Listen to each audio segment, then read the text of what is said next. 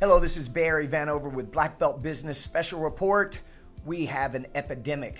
Parents all over the country are coming to owners asking them, can they freeze their martial arts memberships over the summer? This is a big problem and it must stop now. No, all joking aside, I probably had 7 owners ask me in the past 2 weeks, what should they do when parents are coming to them asking to freeze their memberships while they go away for the summer for vacations. Now, first, let's talk about the concept of why and the easiest way to explain this to your parents when they come up to you one-on-one and talk about this, all right? First, and it's a concept you have to understand as well, our martial arts memberships are not based on a monthly value. Our training is not based on a monthly membership price. These people have bought a program. They've either bought a basic program, they bought a black belt training program, or so forth. So they bought a program or a length of time that cost a certain amount of money. Now, you either offered them a finance option where they put so much money down and they spread the rest of that amount over so many months, or they paid that membership in full to receive some type of discount. So this is a financed plan, and the finance plan, the finance option, all payments need to be made on time and on schedule, and no payments can be frozen. Just like when those parents go away for the summer or go away for 2 or 3 weeks for vacation, they're not using their car probably while they're gone to Europe or Paris or wherever they're gone, right? So they still have to make their car payment. They still have to make their house payment even though they didn't sleep in their bed for 2 or 3 weeks or a month or whatever, right? You still have the same bills to keep your business going all throughout the entire summer, no matter where your students are going and how long they're going to be on vacation. So all of this concept leads you to a simple way to explain this to parents. Oh, ma'am, I'm sorry, Miss Johnson, but you chose to finance your membership instead of pay it in full, and all of those finance payments have to be made on schedule and on time. We don't freeze memberships over the summer for vacations or time off or for any reason. Just because you're on vacation, you still have to make your car payment or house payment. Well, you still have to make this membership payment, okay? And just like me, I have payments and bills all summer long, no matter how many students I have training. Does that make sense? You understand? Okay, perfect. Easy way to explain it, okay? Now, next thing that I want to talk about is the problem of how this got started is your program managers or whoever does your sales, they've either didn't know how to handle the situation and explain it like I so eloquently just did, and then when parents would go, well, what happens during the summer when I'm gone? While they're at the sign-up table, while they're getting ready to sign up, and somebody said, oh, well, we can freeze your payment over the summer, or we can give you time back over this, that you might have missed. They make all these excuses just to get the sale, and then that comes back, just like it is now, and bites you.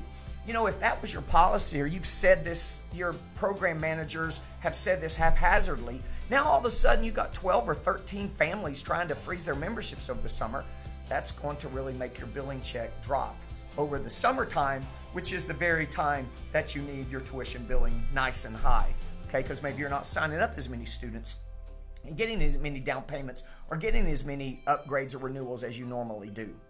So, next thing that I want to discuss in this concept is what to do now about the current situation, okay? Let's go ahead and let's stop all of these questions, or if you haven't even received this yet, maybe you're up in the Northeast and your summer's not going to start till mid-June, you haven't had parents, let's go ahead and nip it in the bud immediately by sending a letter, an email, or put up a post on your private Facebook group for your school that basically explains what I've just said, okay, in a nice letter to the parents. And I have the verbiage for that, which I'm not going to read because I'm going to provide this to you in a download, but I have a nice letter written out, eloquently explaining this situation that you, again, send a letter out, send out an email, or put it up on a post, and just go ahead and remind everybody about this before they come and ask you. Of course, the same verbiage in this letter is if people do come and ask you one-on-one, you're going to use the same verbiage. So, to stop this from ever happening, make sure your program managers or your salespeople are never saying that they can freeze a membership over the summertime, or if somebody breaks an arm or leg. We don't freeze memberships for any reason at any time. Okay, all payments must be made on schedule and on time. One great thing you could do is, hopefully all you guys are using a new student checklist. And a new student checklist is when you sign up a new student, after the membership's been signed and monies have been taken, you pull out a new student checklist and you're going to go over key things that might, or occurrences or situations or information that maybe a parent might later on maybe be disgruntled about, right? So if you're going to communicate anything that might ruffle a student's feathers, so to speak, the day they sign up is the time to go over that with the parent or the adult student and have them initial that they understand.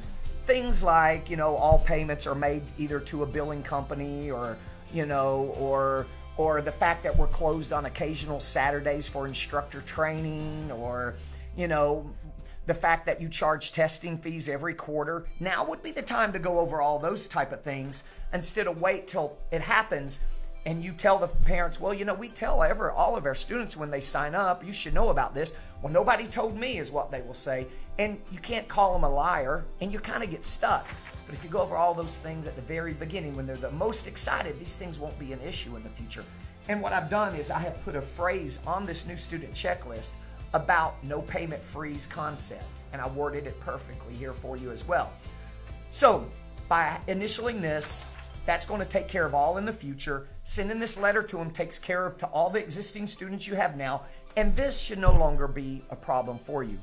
Now, how you're going to get a copy of my letter, how you're going to get a copy of the verbiage, how you're going to get a copy of a new student checklist that's editable. It doesn't have the Premier logo on it for those that are not Premier Martial Arts schools, and it's editable. You can go in here and add stuff or change stuff however you want. Is you're going to go to my new website, barryvanover.com, and there's a place right at the very top of the website, not the top header, but below the header pick, where you can subscribe to my weekly Black Belt business newsletter or Black Belt Business Digest. So by subscribing to that, I'm going to send you a download link for this video plus the support materials for this payment freeze request problem, and it won't be a problem anymore.